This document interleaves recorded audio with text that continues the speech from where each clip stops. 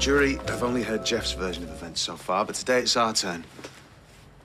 I'm going to do my absolute best to get her off, I swear. I know you will. Just wish Elaine hadn't backed out. I mean, what chance has she got without her? Well, we still have Sally and Kathy's testimony.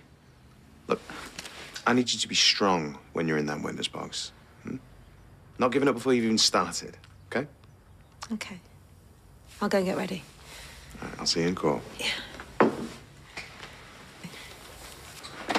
So is Yasmeen on straight away? Well, we have a few more witnesses for the prosecution, but then, yeah, she's up. How do you think she'll do? Honestly, mate, I'm breaking it. Maybe don't tell Alya that, though.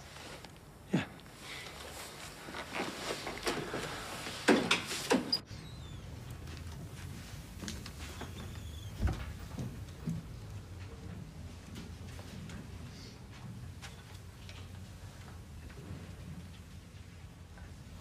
Please read the affirmation from the card.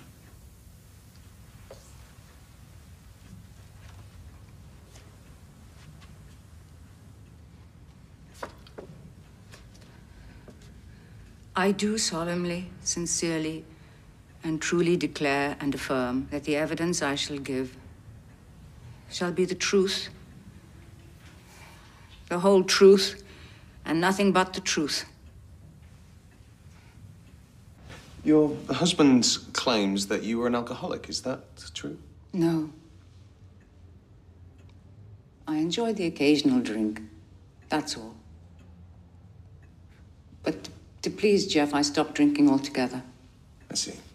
Could you talk me through the events of the night of January the 31st?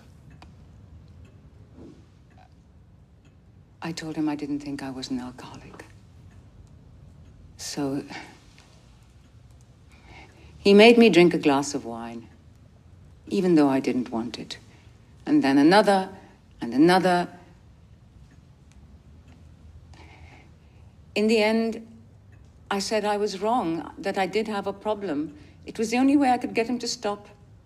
On the night of the alleged attack, your husband says that you were about to have a drink and that he tried to stop you. Is that correct? No.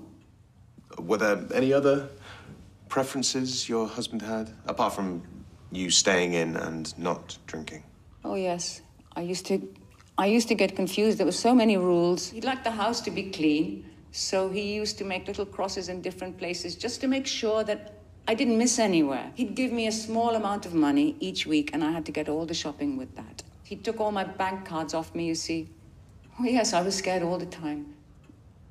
Constantly treading on eggshells, trying to keep him in a good mood. Why? What would happen when he was in a bad mood? When he got angry? He'd shout, or sulk, maybe lock me in the house, or stop me from doing something I liked, even try to make me do something I didn't like. He even killed my favorite chicken, and he watched me eat her before telling me what it was. And even when he wasn't angry, he'd undermine everything I did just to make me feel worthless. Did you ever feel physically threatened by your husband? Oh, yes. When he shouted at me, he'd get right in my face. He'd look like he wanted to hit me, and I started to feel that one day he would. In fact, he once told me that he'd rather see me dead than with anyone else. That's why I always backed down. I tried to placate him. Were there any moments where you felt particularly at risk? Yes. Could you give us an example? When he locked me in the box, his magician's box. After a while, I realized he wasn't there. I couldn't breathe. I tried to get out, and that's when I realized he'd locked it. Right, so just to be clear, he, knowing that you were claustrophobic, locked you in this box and then just went out? Yes, and it was only when my son-in-law arrived back and heard me that I was able to get out. That was when I really started to be scared of Jeff. Thank you. Now, I would like to show the court some video footage taken on the night before this incident of Mr. Metcalfe's mobile phone. And I would like the court to recall, whilst watching it, Mr. Metcalfe's claim that he was not an abusive husband. You don't want to be. Look at the camera. Smile. I'm a professional, Yasmeen. I kept going. Emma wouldn't have got me into that mess. And she looked a sight better in her outfit, too. Don't turn away from me while I'm filming you. And she wouldn't have worn it with a fleece either. Dear, oh dear, what a state. Was he like this on the internet? For everyone to laugh at? On the 1st of April, you rang the police for information on your husband under Clare's law. Is that correct? Yes. For the benefit of the jury, Clare's law is the Domestic Violence Disclosure Scheme. Under the scheme, potential victims can ask the police for information on someone in relation to previous domestic abuse offences. And did the police have any information on Mr. Metcalfe? Yes. An ex-girlfriend had made complaints against him some years back, but the charges had been dropped due to insufficient evidence.